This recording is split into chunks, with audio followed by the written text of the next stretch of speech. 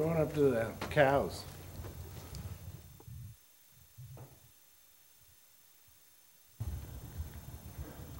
Mud season.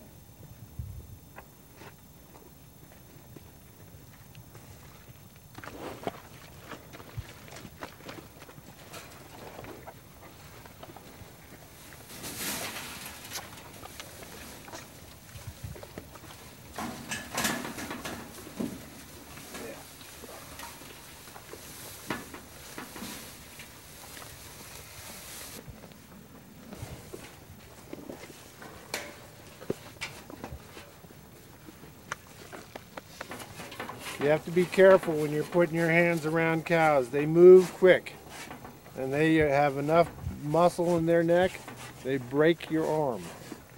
I can't tell you how many people watch me pet these guys, and I have to continually tell them, don't, unless you're familiar with these animals, stick your arm through the fence, because they will break it easily.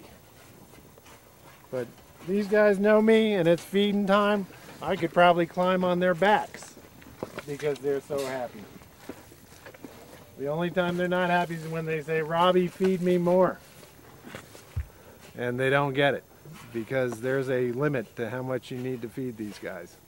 And if you've got a big heart, you'll never have a balanced book because you'll be overfeeding, and the cost to feed is just too inhibitive to be generous.